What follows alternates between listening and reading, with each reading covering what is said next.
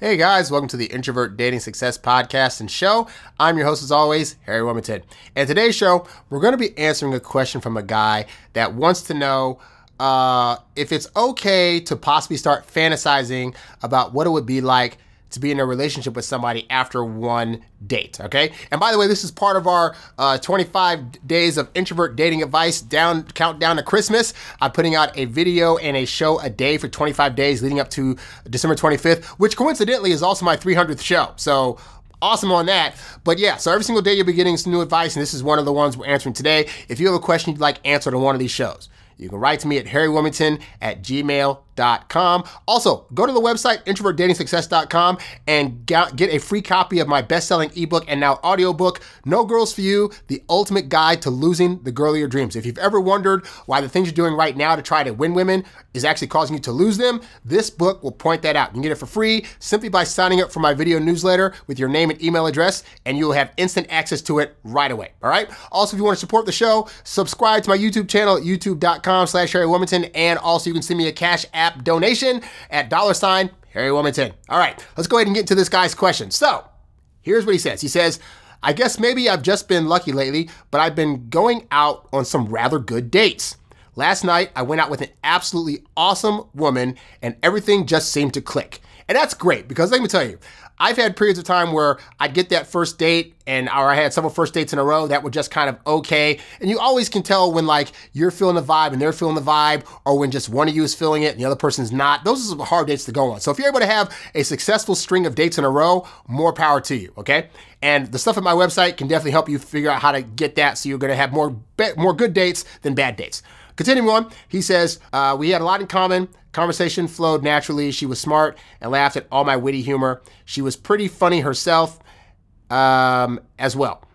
Overall, I was just able to be myself and didn't feel like I had to impress her, which was a good sign in my book because it's normally something I feel forced to do. Yeah, when you're able to go on a date with somebody where it just flows naturally, you're able to talk and she's being funny, you're being funny, there's not feeling like a lot of pressure, and it's just a genuinely good feeling.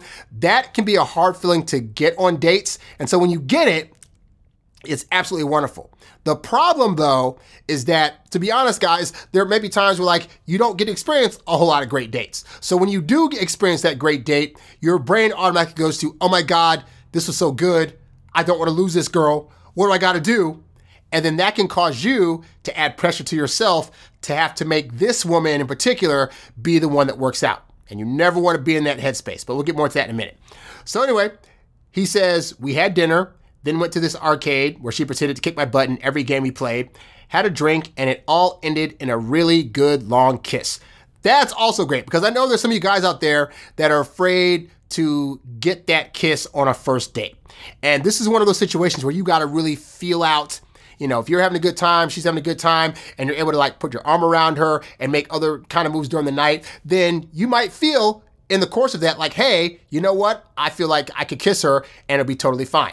And sometimes you might go for the kiss and you might have felt all these things and it doesn't happen. But you know what? I found you don't lose any points for going for a kiss. You do lose points for waiting too long. I've had it where I've kissed girls on a first date and later they said, hey, that was a little too early, but it was whatever. And then later on, they were perfectly fine kissing me. I've had dates where in that first date, midway through that first date, we're making out in the bookstore, making out at a pizza place, like it's already happening, because whether it was we built a good rapport online or we just had that vibe going where we really felt it, I was able to just read like, hey, you know what? I think if I go for this kiss, she's not gonna mind it. And also, I'm always looking at women's faces to see what signals they're sending, whether it's like they're batting their eyelids, they're looking at my lips also. There are signs that they'll throw out that let you know, hey, if you kiss me right now, I ain't gonna turn it down, okay? But that's more advanced stuff. If you get some of my programs at the website, you'll start to get a better idea of what to look out for in terms of those kind of things, so you can really feel the vibe of when a kiss should be happening and not. But kudos for this guy for getting the kiss on the first date, all right? That's a great thing.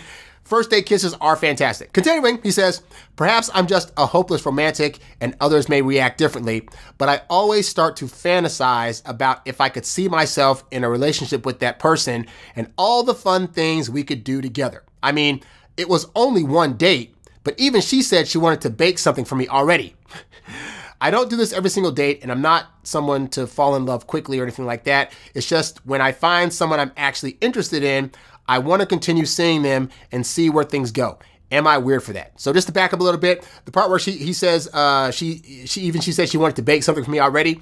Okay, so when women are coming at you on these dates and they're verbalizing things that indicate want to see you in the future, fantastic. She's saying she wants to come at your place and bake or whatever. That's a good indicator. That lets you know in her head that she's already starting to think about possibly seeing you more than just this one time, okay?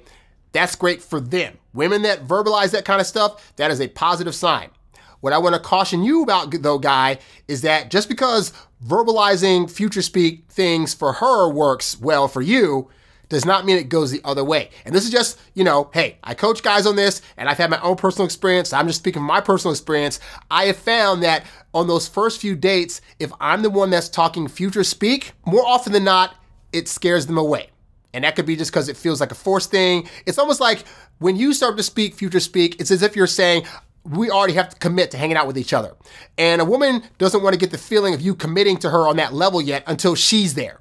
So even when she verbalized something like, hey, it'd be great to come bake at your place sometime, your response shouldn't be, oh yeah, you should totally come over next week and blah, blah, blah. No. You just say something like, oh, that would be a nice thing.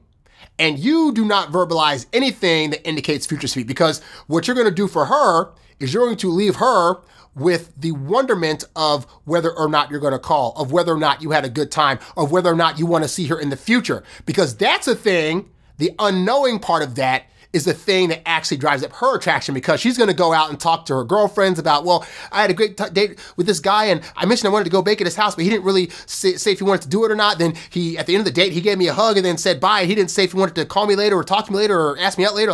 And those conversations, that anxiousness, that not knowing about what your feelings were on these dates, these are things that actually increase a woman's desire for you at a faster pace, okay? So this is why you don't need to be verbalizing whether or not you agree with her or not about wanting to do future stuff, all right? At best, at the end of the date, you get her number. Like, I met a lot of women online, so I would not ever get their numbers online, but at the end of a date, if I had a good time, I'd say, oh, hey, let me get your number. That's as much of a hint as they get from me about whether or not I'm gonna possibly contact them in the future. And even when I get their number, again, I err on the side of I don't contact them for a few days before I hit them up for the next date, all right? So I give them time to sit with themselves and wonder about how, if I'm gonna call them again, reminiscing about the great time they had, etc., okay? So, but in answer to this guy's question, when he's saying he starts to fantasize about if he can see himself in a relationship. So here's the reality, is that when you are going on a first date and second date with a woman,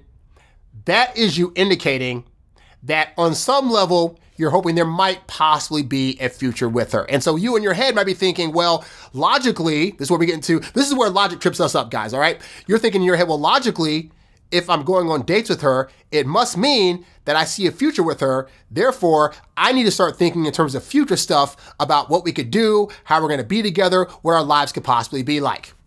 And doing this thing is more often than not what is probably tripping you up. Because here's the thing, guy, fantasy is not real. A fantasy is your forced projection of what you hope could possibly happen. But recognize there are two people in a scenario. So your fantasies don't matter if she's not on board for that fantasy, okay? But more to the point is that in the process of thinking that far ahead, you may inadvertently take your eyes off the prize, which is doing the things in the current moment that are the right moves to be able to progress her attraction for you enough to want to even be in your fantasized future, all right? And so what you don't want to make the mistake of doing is already projecting out the things you want to do with this person and then trying to verbalize those things or trying to say, oh man, and for our next 3 dates, we should do X, Y, and Z. And oh, you should be meeting my friends at some point. Oh, also my parents come into town. You should do that, because guys will do that. They'll start trying to put these things out. After 1 or 2 good dates, you start to think, well, it's been 1 or 2 good dates. She must be feeling the same way I do, so she wants to already be in my life. Let me now plan these things out. And in the process, you will now skip the other steps that you actually need to do in order to build her attraction in the right way to where she feels as though she's coming to you of her own accord. It's her idea, the things that she's asking, whether it's asking for weekend dates or asking for, hook up with you or asking eventually what kind of relationship you're in. Those are all steps that she's making because she's been able to naturally progress, okay? All you need to focus on, and this is the way that I was able to get out of my head about dating and not be so scared about, oh my God, this is date 1, but like, how do I get to date 10? All you gotta do is learn to focus on 1 step at a time, okay? So you're on this first date. all you're concentrating on is showing her the best possible time you can on this first date and trusting that if you're able to do the things on this date that make her feel good about herself, make her feel like she's connected to you, then she will want a second date. That's all you're doing, okay? So in the course of this first date, yes, find out her likes, find out her dislikes, find out the things that make her tick, find out the things that you two have in common so you can start thinking, okay, so on the off chance I get another date, then I will know some ideas to go to. But don't go far into the future of like, okay, and then where we're gonna live together and how many kids we're gonna have together, isn't that? Like, no. Focus on this first date. See how this goes. At the end of this date, go home, assess, and then ask her for that second date. Then you go on that second date and you focus on what? The second date. You focus on making certain moves, maybe a little escalation, maybe a little hand holding or touching or kissing or whatever, if you haven't done that on the first date or whatever. But like, focus on those things. And again, you focus it on giving her the best possible time you can in this moment, okay? At the end of that date, you go home, wait a few days, you ask for the third date. Assuming she says yes to that date, great. Now you have 3 dates, and all you're doing, at the very least, if you're gonna focus for the future, just focus on doing enough good stuff on this date to hopefully plan out the next date. If you just do that and just follow those steps and paths, what you'll start to find is that she will start coming to the table with things for you guys to do and conversations for you guys to have. And then she will start throwing onto you things that indicate to her that she's slowly starting to become ready to be part of your long-term plan, i.e. your long-term fantasy, okay? So no, it's perfectly fine if you find a girl attractive and if you see it's like, oh my God, this woman could possibly be like, you know, I could see her being my girlfriend at some point, but don't think that far out. At the very least, if you have an attraction to her and recognize that you have an attraction that's indicating that you could see this possibly going somewhere, but you don't realistically know where that place is yet. So all you're gonna do is say, let me get this first date. Let me get that second date. Let me get that third date. Let me get that first hookup. Let me get that first hug and touch. Let me get her saying things like, hey, I really care about you. And oh, you're the best guy I've ever dated. And she starts suggesting weekend dates and other plans for dates you guys have. Like, let her be part of building that out. Because what you don't want to do is have this grandiose fantasy of her already being in your life. And then you're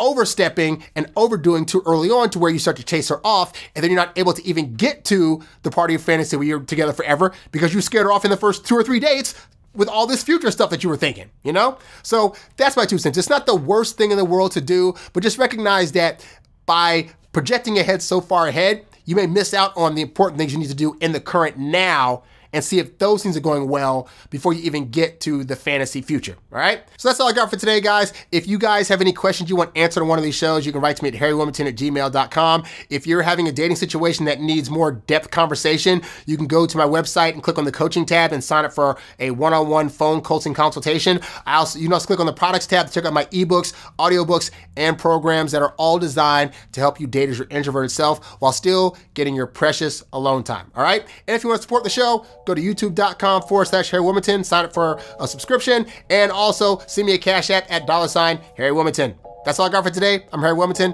and I'll catch you guys on the next show. I'm out. Peace.